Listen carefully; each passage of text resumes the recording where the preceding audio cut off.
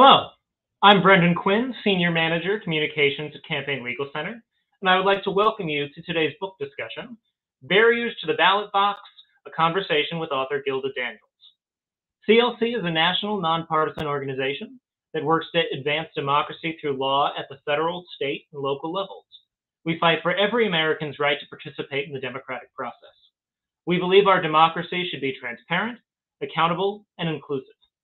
Today, CLC Vice President Paul Smith and Gilda R. Daniels, CLC's voting rights consultant and author of the book Uncounted, The Crisis of Voter Suppression in America, will discuss the obstacles to vote in communities across the nation and how we can help all Americans exercise their right to vote.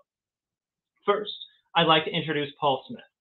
Paul has more than 4 decades of experience litigating a wide range of cases. He has argued before the U.S. Supreme Court 21 times and has secured numerous victories, including in important cases advancing civil liberties.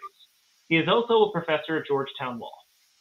Next, please welcome Gilda Daniels, an expert on voting rights who served as Deputy Chief in the Department of Justice Civil Rights Division Voting Section in both the Clinton and Bush administrations.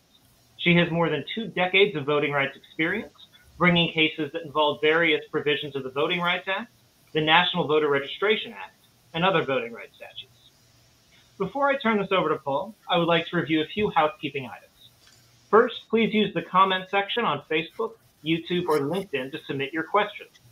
At the end of the discussion, we will do our best to get to each question, but in the interest of time, we may not be able to answer every question. If we are not able to answer your question today, please email info@campaignlegal.org. info@campaignlegal.org. Now, I would like to turn it over to Paul. Thank you. Thank you, Brendan, and thank you all for joining us today. Joining me today, as Brendan noted, is Gilda Daniels, the author of a great book, Uncounted, The Crisis of Voter Suppression in America. I've got to hold it up so it's visible. I want to talk about various aspects of this book with Gilda, who is a noted expert on voting rights and vote suppression.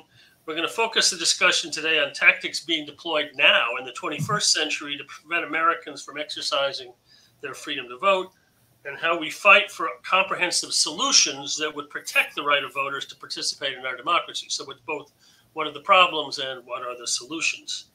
So here's the pretty obvious first question, Gilda. Why'd you decide to write this book? You want to tell us what motivated you to write Uncounted, and why you thought this was the right moment for the country to hear about this problem? Great. Thanks so much, Paul and Campaign Legal Center, for this opportunity.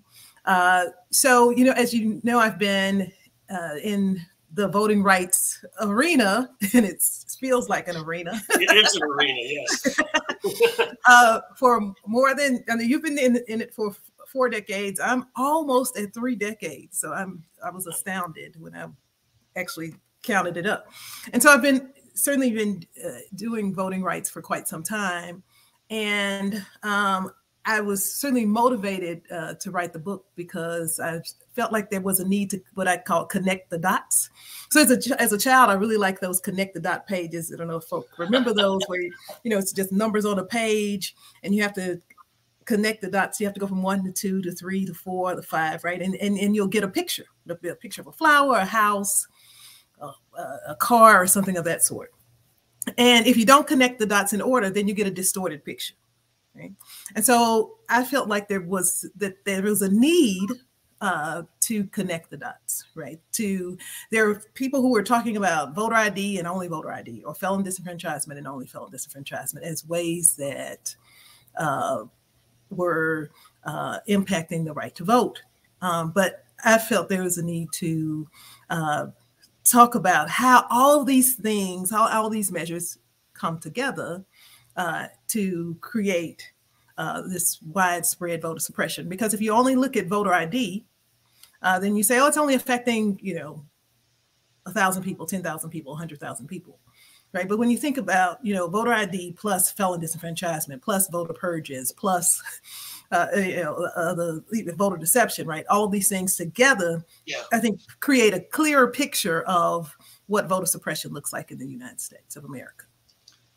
So let's talk about some of the institutions that are allowing this to happen, or maybe part of the problem when they should be part of the solution. There's been a lot of attention, of course, on the Supreme Court, given cases like Shelby County versus Holder, where the court took down a big chunk of the Voting Rights Act, and it's done more of that since. But, you know, in your book, you also talk about how the lower courts and even the Department of Justice at times have been supporting laws and policies that exclude voters from our democracy as well. Can you put that all together and maybe connect the dots? Talk about how these various players have combined to produce a situation where we have considerably less than equal access to voting for all Americans. Of course. So in the book, I talk about how certainly the courts have been complicit. The legislators have been complicit, and they've all essentially all of these things, right, as you're connecting the dots, have been working together to create voter suppression. If we start with the legislature, and also a point that is throughout the book is that this is not the beginning, right? This is not the first time this has happened. That this is historical.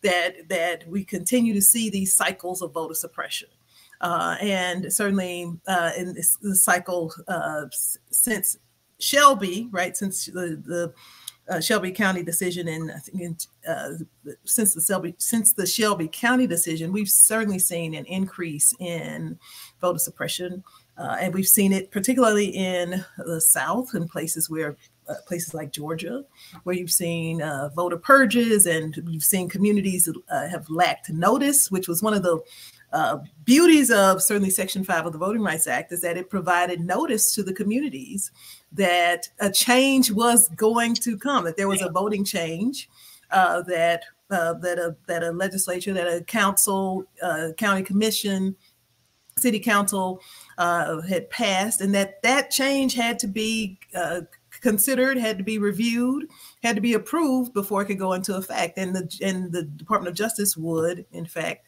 contact persons in those jurisdictions to say, hey, did you know that this change had been adopted? And to get their views on whether the change would put them in a worse position. And you don't have that without Section 5. So now you have jurisdictions that are just making changes without jurisdictions having any notification and advocacy. What they're doing along the way. Right. By the way, you're calling through, but we didn't tell you, right? You know. Right. They're closing polling places and having these central locations where people have to go miles to actually have to one voting place, and people think, oh, well, it's consolidated. It's like, yeah, but I used to be able to walk across the street to the school to vote. And now I have to actually catch a bus and leave work and have someone to watch my children and those kinds of things. So you're making those kinds of changes without persons having any type of notice. And so those are certainly things that seem subtle, right? But they have a great impact on the ability of people to actually access the right to vote. It's not just not just the Supreme Court, right? We certainly see it on the local level with legislation. We've had, an onslaught of legislation recently that is making it harder for people to access the right to vote in numbers that we certainly haven't seen probably since post-Reconstruction. Right. And certainly there is a say in the book, we have to fight to vote for the right to vote. And so it certainly is a constant fight to ensure that we can access the right to vote. One of the great things about the book is the way you provide some historical perspective about this and tell the story about how we went from Reconstruction to Jim Crow and the sort of old style vote suppression techniques that were so effective for so many decades.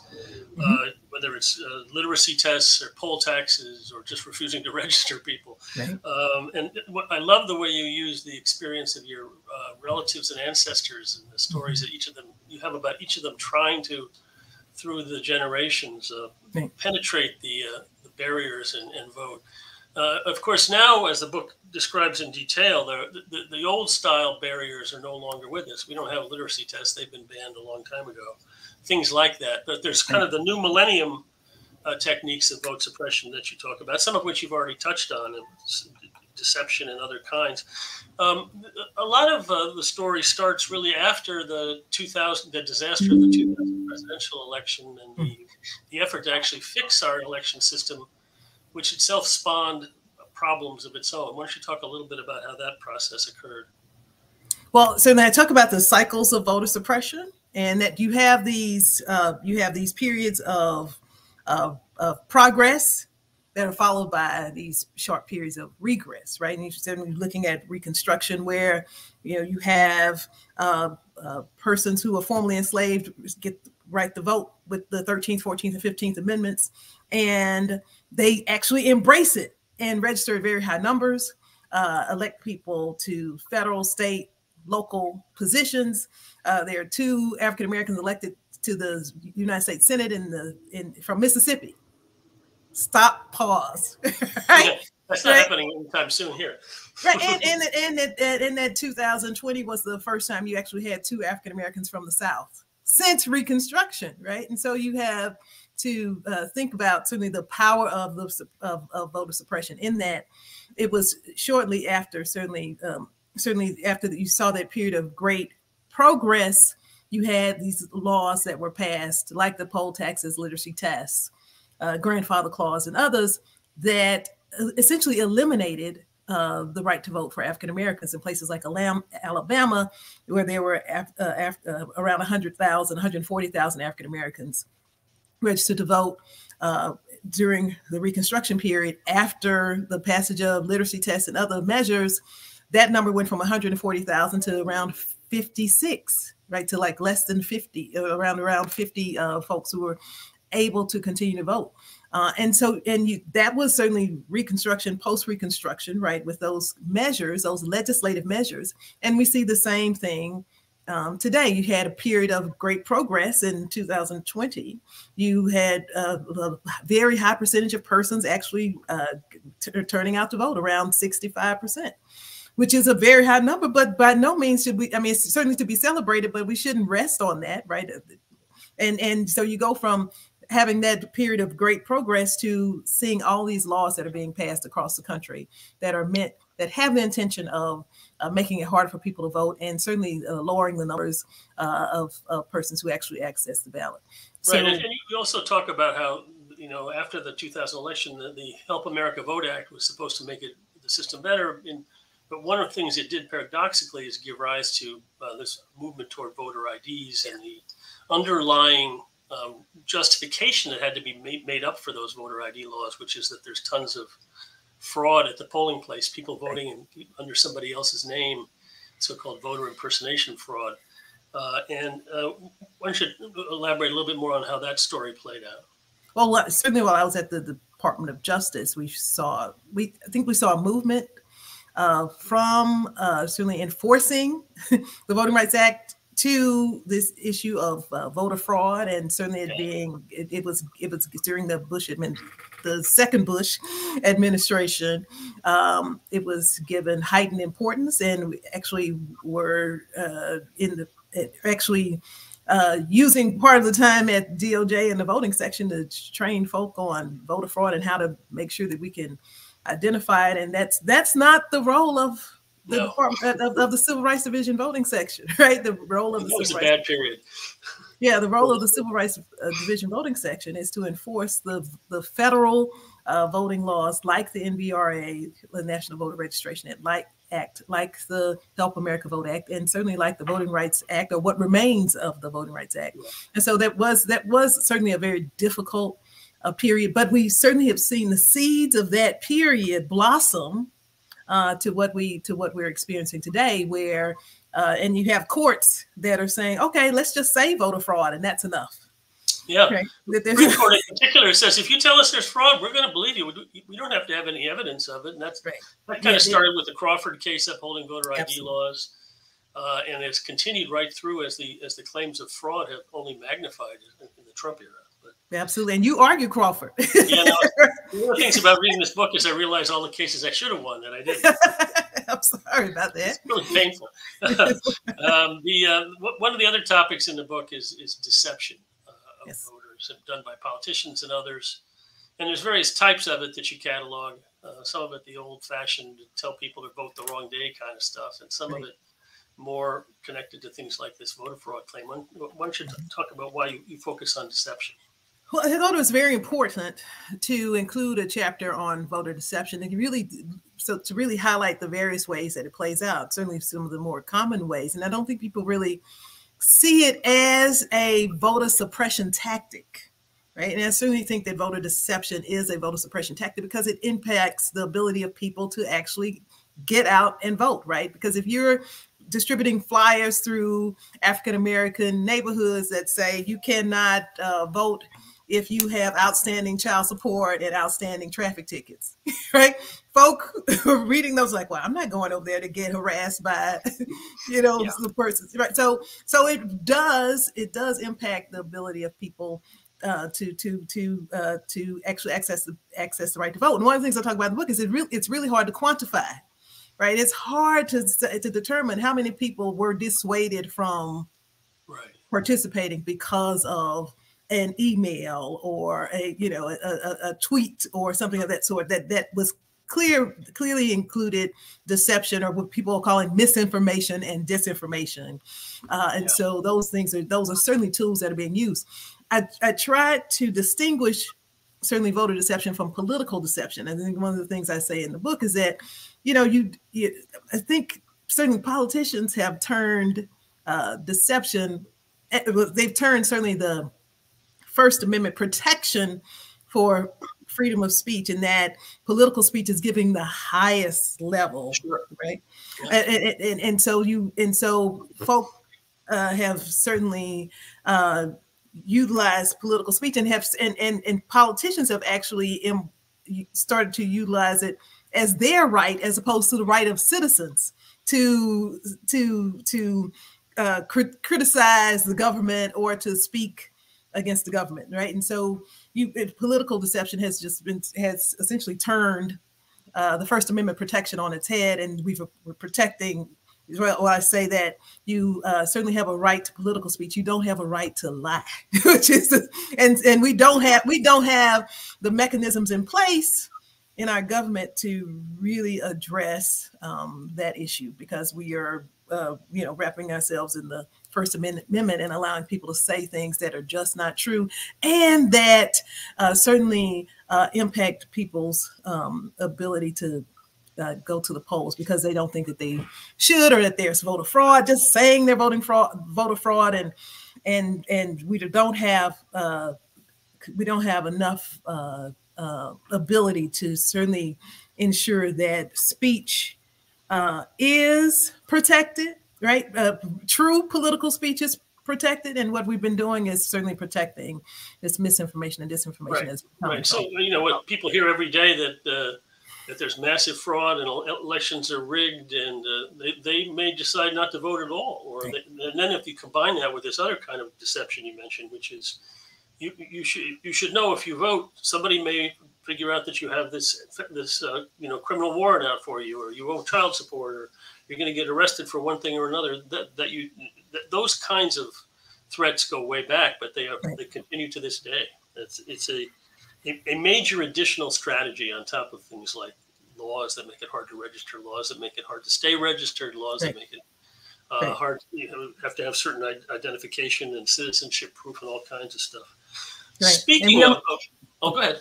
I was just saying that there are very few, cases that have been brought. There's a case in Maryland that was brought about robocalls several years ago that were certainly, and it included disinformation. That was the wrong information, essentially telling people, don't worry, I've already won. You don't have to go vote, right? And so, but it could be traced back to a political campaign, and that's how they could bring a case. But a lot of this disinformation and misinformation does not get prosecuted, and certainly on the federal level, there aren't a lot of tools that can address it. There are more tools for voter intimidation, but there have been very few cases brought.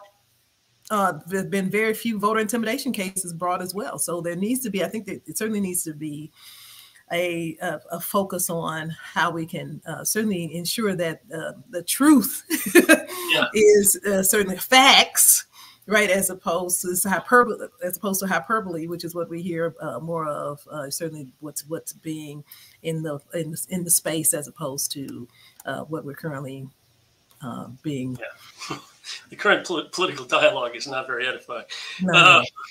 So one of the things you talk about that I found really interesting in the book is the sort of underlying motivation for a lot of this being the fact that the country's demographics are changing so dramatically as we move from being a very supermajority white country to being a country where people of color will be in the majority extremely soon. That provides a strong motivating factor. I mean, comparable in a way to the fact that there was such a high percentage of the population in the Deep South in the Jim Crow era that were African American.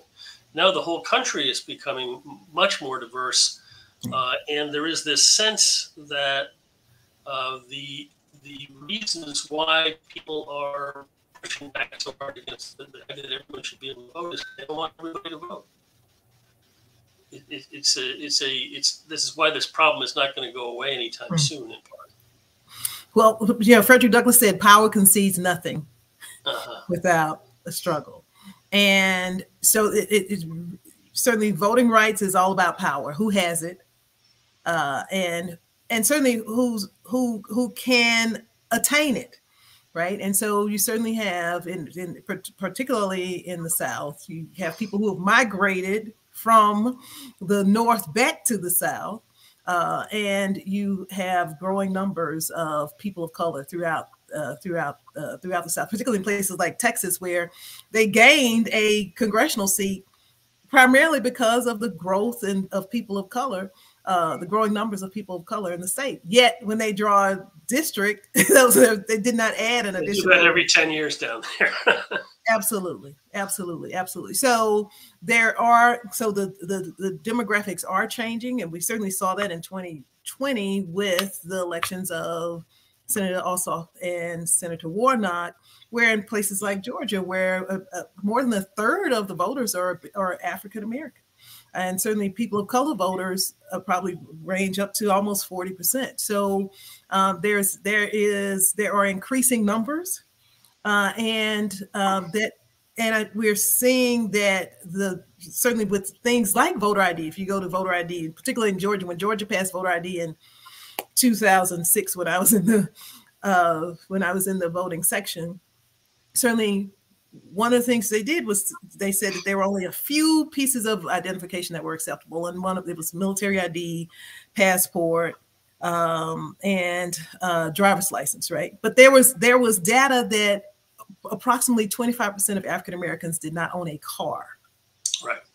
So if you know that 25% of African Americans don't own a car, why would you make a driver's license one of the few pieces of acceptable identification, when you would certainly in Georgia and other places, you could use a gas bill, a utility bill, a piece of mail that had your address on it, right? But instead you decrease the acceptable forms of identification so that you can decrease the numbers of persons who can actually participate. Right. No, and the trick is always to find ways to target particular populations, make rules that have a disparate impact on African Americans or Latinos or whatever, because that's how you get a political victory out of it and then end up being subversive of democracy itself. And in the past, we've been able to have the courts have been helpful in places like North Carolina, where the court said they use surgical precision, right? They essentially said, what means do people of color utilize to access the right to vote? Oh, they go to polls on Sundays. Then we're gonna eliminate Sunday voting. And so, and the courts recognize that with all of the data that had to be produced. But now courts are like, okay, thank you for the data. What they said is voter fraud. That's enough. So learning, figuring out how to combat that is certainly the justification, even if it's obviously fraudulent, is about fraud. Gets accepted. It's really ironic. It's quite. So let's talk about some solutions you talk about in the book. It's not all about problems. You call action here to try to fix things, which of course you're one of the many people out there trying to do, which we appreciate. The Constitution itself, as you note, has a lot of protections against discrimination in voting. But you don't think that the Constitution is enough as it is written. You think it needs to be improved by the addition of a new amendment directly guaranteeing the right to vote. Tell us why you think that would be important to do. Well, one of the things that I talk about is certainly that, we certainly have more constitutional amendments that address the right to vote than any other right in the Constitution. And yet we have more, certainly state legislators and others have taken more opportunities to certainly diminish the right to vote in their states. And if you look at how it's unfortunately easier to get a gun than it is to register. And then that's in part is because of certainly the protections that the court has recognized, the Supreme Court has recognized in regards to the Second Amendment, right? That essentially says that the Congress and others cannot address the ability to own a gun, notwithstanding the part about the militia. But and then so you have a lot of thou shalt nots in regards to the right to vote, that thou shalt not discriminate based on race or age or gender, right? Thou shalt not use a poll tax, right? You have all those constitutional amendments, but there is not an affirmative right to vote in the United States Constitution. And there are certainly those of us, there are scholars who believe that if there was an affirmative right, then it could curtail the ability of state legislators to certainly limit the right to vote. Right.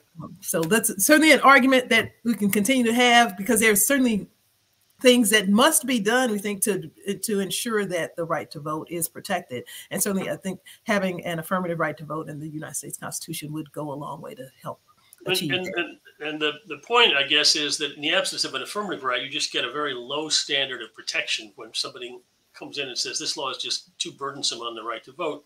The contrast you mentioned was the Second Amendment. Another contrast that could be drawn is with the First Amendment.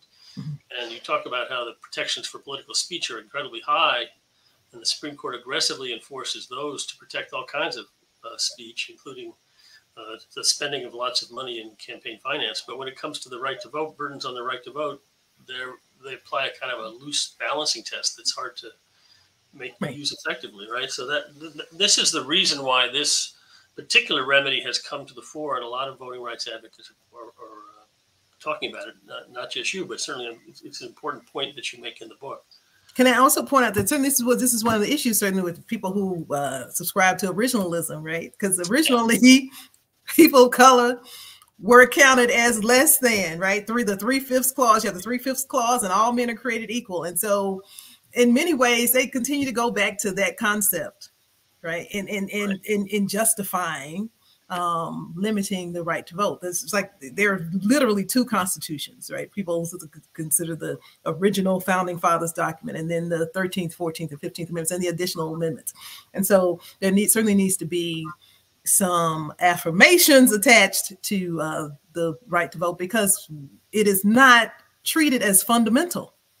No. Right? It's right to speech is fundamental, but the right to vote is fundamental, certainly fundamental to our democracy, and we need to center the right to vote certainly within our democratic principles, as well as certainly within our Constitution. And things like the Equal Protection Clause and the 15th Amendment ban on discrimination voting, those get watered down by the same originalists. So they say basically, well, but there's fraud, so we have to have. We have to allow things even when they have a disparate impact, like voter ID laws. It's right, and there's no, and the way that the courts have heightened states' rights is really, as I said in the book, that we do have these cycles. It's really likened unto what we saw previously, right, where the state decided essentially that Black people couldn't register, Black people couldn't vote. And they did that on a very local level. And so giving the power to the states and saying that the states, under the elections clause, that the states have the power to determine certainly the time, place, and manner of voting. And it's really, there has been less attention to how that impacts certainly the ability to cast a ballot. Not by all Americans, but certainly by people of color, disabled people, elderly people, young people, right? And so the more you certainly create laws that impact those various categories of individuals, the higher the numbers of persons that will be disenfranchised. Right. Yeah. So you use a term in your book, which I think you previously coined in some other writings, which is voting realism. Can you tell us what you mean by that and what the underlying point is that you're making with that term? Well, I actually teach critical race theory at professor at the University of Baltimore, along with election law and other courses. Sure. And so Professor Derek Bell coined the term racial realism. And so I thought I would use voting realism. Racial realism essentially says that we should just instead of trying to convince someone that racism exists, what Professor Bell suggested is that we should all try to achieve essentially the higher goal of being more creative in regards to the kinds of mechanisms that we can adopt that will address racism. Because he essentially, in regards to racial realism, said we're wasting our time trying to convince people that racism exists. Which is likened unto while we're continually trying to convince people that voting discrimination or voter suppression exists, right, instead of trying to say, but wait, there's voter suppression. Then why not we try to strategize and think about ways in which we can address what we already see as a reality, right? Which is voter suppression, and come up with more creative ways. Things that go beyond, well, let's reauthorize or let's restore parts of the Voting Rights Act. That's wonderful, and that is certainly something that needs to be done. Yeah. But what can we do more than that, right? So let's see. And part of it is the idea that you can't just say, well, we're going to treat everybody the same and expect the outcome to be the same when you have 2 centuries of oppression that have occurred and produced the disparities in economic situations and lots of other things that cause people to respond, even without affirmative vote suppression, to vote less or to have bigger difficulty voting. But right. So can you give us an example of a creative thing you would do on top of restoring the Voting Rights Act? Is there a specific kind of law you think that ought to be passed? Well, one of my writings, I talk about voter impact statements. Which are similar to environmental impact statements, and so essentially, with an environmental impact statement, the jurisdiction, before it can pass the legislation that impacts the community, it has to tell you how it will impact the community, right, and give the community an opportunity to respond. And I think certainly the same thing should be done with voting laws. If a jurisdiction is trying to pass a law that impacts the right to vote or access to the right to vote, then before it can pass, then there has to be that the jurisdiction needs to determine what the impact would be on its citizens, as opposed to what we see now, which is anecdotal, right? It's like, I heard there was voter fraud in a state somewhere in the Southwest and we're in the Northeast or whatever, right? Instead of that there's actually there's a study, you take some effort in determining how this might impact the right to vote before it can go into effect, and that there's some waiting period, as opposed to what we've seen lately is legislature passes, this massive voting rights legislation, and the governor signs it the next day, right? Instead of that, how about a period where where the communities, the affected communities, the persons in the state have an opportunity to actually look at the legislation and speak to it, right? Hold forums, those kinds of things. So I think that certainly that helps. It gives power. Helps, power concedes nothing without a struggle. It certainly would help to empower communities, empower voters to ensure that they have a voice, certainly in the process that goes beyond certainly the voting booth. And we've certainly seen recently that people are saying, with efforts, certainly with the Dobbs decision and other decisions, people are saying, well, make sure you go to the polls. That is important. However, I think that we have to think more creatively about it's not just going to the polls. It is the process. It's a 365, 24/7 process, right? That it's not just going at midterms or during presidential elections. It's what's happening on the local level, going to school board meetings, going to city council meetings, county commission meetings, registering to vote, knowing what the laws are in your jurisdiction, encouraging people to vote. The NAACP used to say each one reach one, each one teach one, and everybody, everyone had to bring a certain number of people to the polls with them. So I think those are kinds of mechanisms that we need to have in place that can help address certainly this the state that we're currently in. Thanks for that. That's really interesting. One other topic that I think we should touch on before we get to some questions is felon disenfranchisement, which is massively significant in terms of keeping people from being able to vote, and it has a horribly disparate impact on people of color, of course. Absolutely. So talk about what you say about that subject in the book and how you would fix it, and what the strategies are to fix it. Well, I say in the book that certainly that felon disenfranchisement is a modern day 3/5 clause. And if you do the math, it's approximately the same percentage of persons who are impacted, certainly with felon disenfranchisement in places like Florida, where almost 20% of African Americans do not have the right to vote because of felon disenfranchisement laws in Florida. And when you think about, it is massive when you think about 1 million people not having the right to vote in a state like Florida because they haven't paid outstanding fines, or I think Desmond Meade tells a story about how releasing a helium balloon is a felony that could lose your right to vote in the state of Florida, right? So, because when we think about felon disenfranchisement, I think people think about rapists and murderers, but no, we're talking about people who didn't pay a bill associated with their automobile. Or something of that sort, or a helium balloon. In Alabama at one time, if you bounced 2 checks in excess of $100, you lost your right to vote. Yeah. Right? How many people have done that? Right. So when you think about, those are the people who are being blocked from the voting rights booth.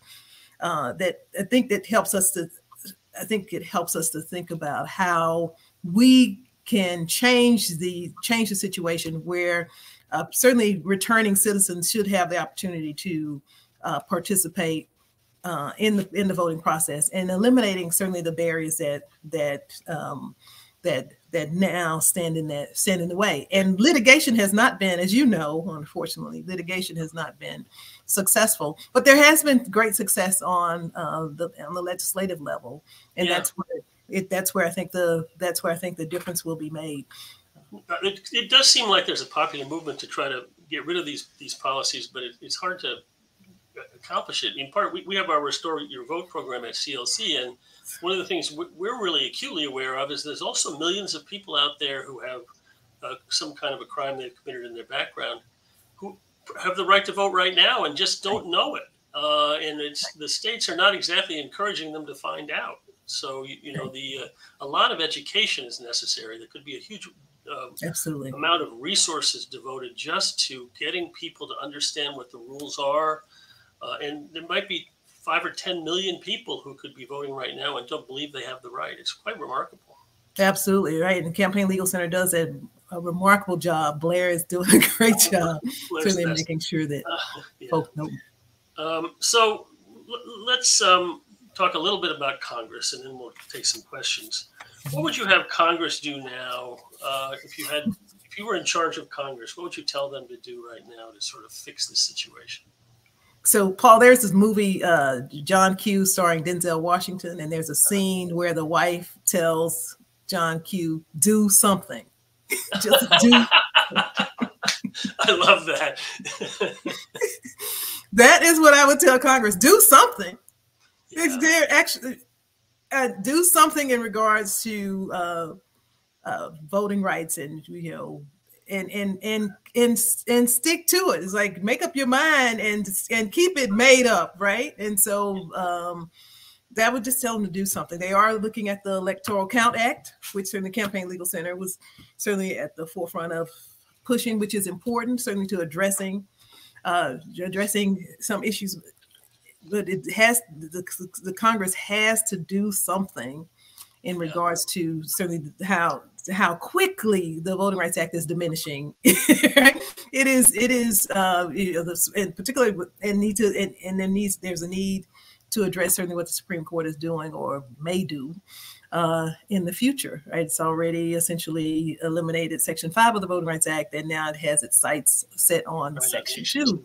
And Congress needs to do something if we're not going to restore Section 5 or shore up certainly the Voting Rights Act, create a new piece of legislation that will ensure that all Americans have free and fair access to the right to vote, as well as some assurances that the vote you cast will be counted in the way that you intended, right? So there are a number of things that Congress could do. So we had this moment just a year or so ago when we had the Freedom to Vote Act and the John Lewis Voting Rights Act, and they had passed the House and they had 50 votes in the Senate. And if there had been a way to get over the filibuster, it's remarkable how many of the problems you talk about would have been solved just by those two pieces of legislation. And so there are tools that Congress has. You just need a better Congress. I'm afraid that's the that's the reality.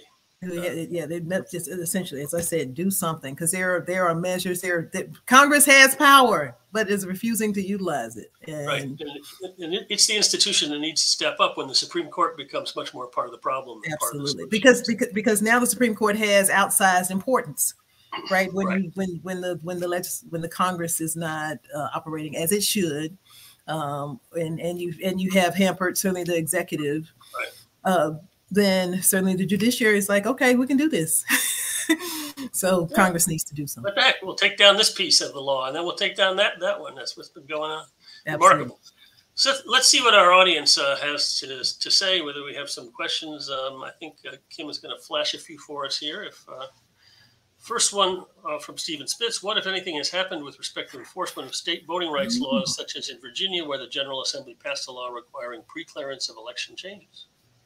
Oh, that's a question for you, Paul.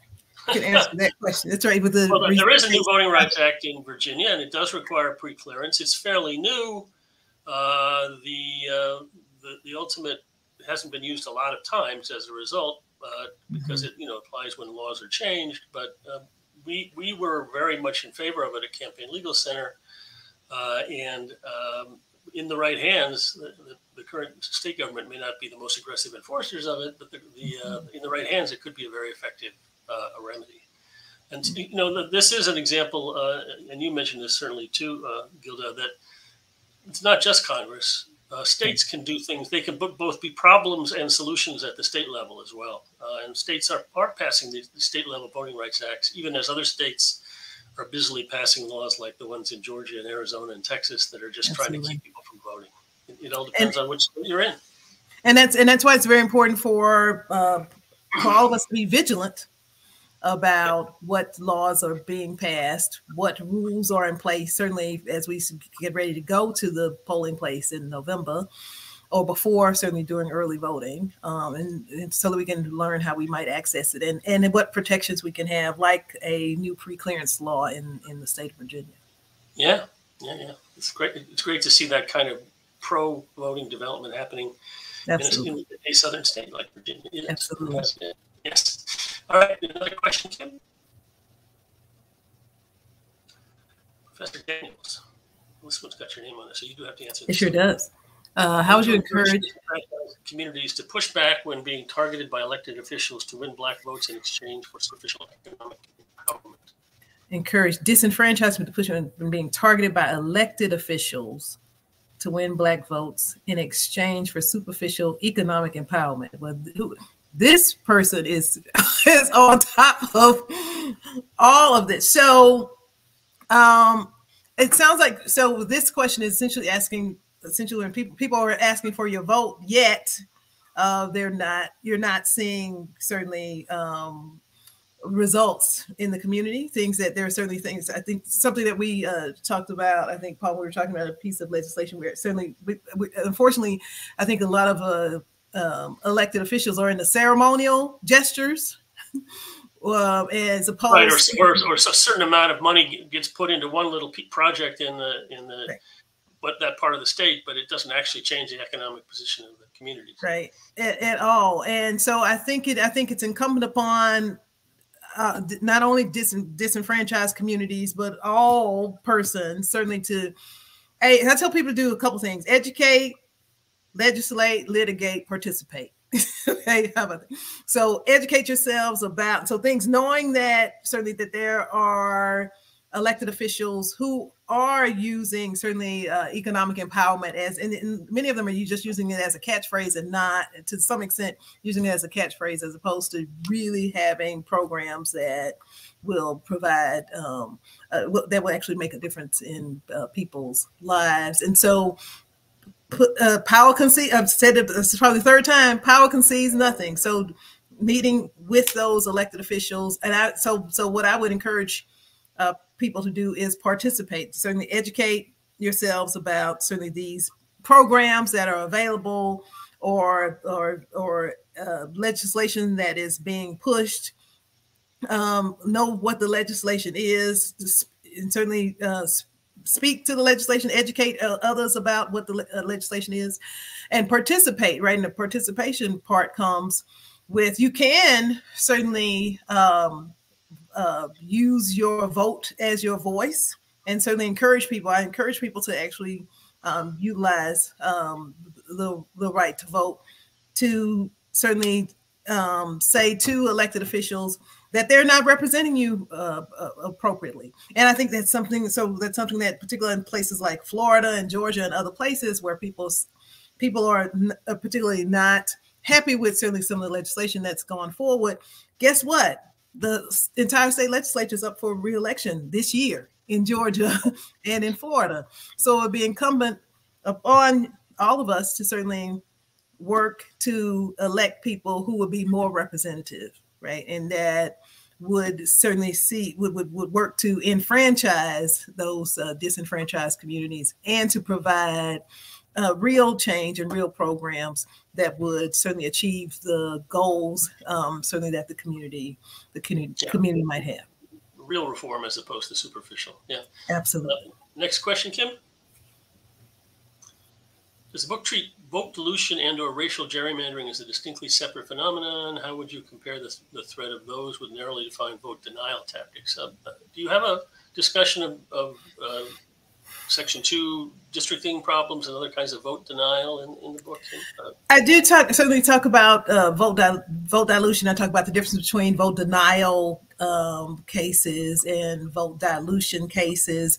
I don't talk a lot about racial gerrymandering. I do have like the Gamillion versus Lightfoot case in the, which is like a classic racial gerrymandering, so I think, because in my mind, I was thinking racial redistricting is another book. Yeah. But I mean, as Todd points out, it's an important and distinctly separate problem if everybody gets to vote, but they're packed into a couple of districts where they don't get anywhere near their share of representation. And as you mentioned already in this hour, Gilda, the Supreme Court has right now before it a case out of Alabama involving that question. It's a very worrisome case, and it involved the situation where the lower federal court said you have to have a second African-American majority congressional district out of 7 in Alabama, which again is still less than their proportional share under Section 2 of the Voting Rights Act. And its state came back with all kinds of constitutional arguments that seem to be getting taken seriously by some of the justices. A very scary thing that this other big protection we've had for all these decades seems to be on the chopping block. And Alabama is ground central for voter suppression. Right? I've heard that. Yeah. from Shelby County to certainly this. Well, you can go back a lot farther than that. There's this case Giles versus Harris from 1906. Absolutely. Right. So it has always been, for whatever reason, right? Alabama is the place where voting rights is certainly, has had an immense struggle, and this, and as you say, this upcoming case is somewhat problematic because it's there in the first place, right? It really shouldn't be there in the first place, particularly since the court used the Purcell principle to put the racially gerrymandered. Certainly, it's not. I don't think the court used the Purcell principle to actually allow the state to continue with a plan that the lower court said was racially discriminatory. Right? It's just an example of how certainly the rights of the people is certainly being subordinated to the state's rights, which again, we're turning the Constitution on its head. I think we have time for one more question, if there's one, Kim. Georgia Line. What do you think that we, the people, can do to ensure that voters in our communities have the information they need in an informed manner, to vote in an informed manner, and be more civically engaged? That's a big question. If you can get that done, Gilda. And I think it's a great question, right? And I believe in the power of the people, and I also believe that the people don't recognize the power that we actually have, right? That we have great power, and that is not only in numbers in regards to in getting out to vote, but it's also in we can engage in multiplication, right? So you can multiply certainly your impact by speaking at your community organizations, at your churches, your synagogues, your mosques, right? And encouraging people to register, which is we're probably where the focus needs to be right now, making sure that people are registered. And then whatever barriers they might have, helping them to overcome those barriers to registration, whether it's having the proper ID or or some other issues, making sure that we the people certainly can use the power that we have to help others to ensure that they can participate in the process and become more civically engaged. And I think it's a part of Georgia. It's a part of connecting the dots, right? Because as I say to my teenagers, you're concerned about climate change. Guess what? Folk on the state level, folk on the congressional level, they're the ones who are going to create laws that are either going to make it better or make it worse. You have the power to determine who those people are, right? Particularly young people. And I think that young people need to connect the dots in that way. Folk are upset about the Dobbs decision, and people are saying, oh, well, the president gets to select Supreme Court justices, and people are saying, well, the president's not up for election this year. So you have to walk them through why it's important that there's that we elect United States senators, and those United States senators get to vote on whether or not a person is in the United States Supreme Court. So being civically engaged means that we all have to be, I think, civically mature because we have to recognize certainly how all these things come together, and certainly the part that encouraging people to participate and actually voting, that the part that has in ensuring that we can actually create change, right, and create the country that we want to live in. That is a true democracy where everyone has certainly the right to vote and the right to a fair, free access to the polling place.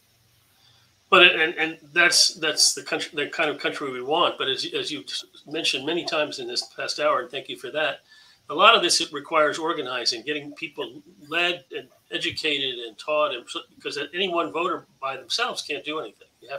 We have to work together toward a common goal with a real understanding of what's at stake. And so your book is a really great introduction and discussion of all of the ways in which that's hard to do in the world that we now live in, but also is full of solutions and hope at the end. So absolutely, I am hopeful. This is hopeless. So let me conclude by saying thank you to Gilda, our wonderful guest, and to all of you for joining us today. Our country's democracy works best when every voter can exercise the freedom to vote in safe and accessible elections. That's what we all should want, and that's what we all should work for. And there's no substitute for doing the work to get that done. If you have any additional questions or would like more information, please email us at info@campaignlegalcenter.org. And thank you again, and have a wonderful afternoon, Professor Daniels. Thank you, sir.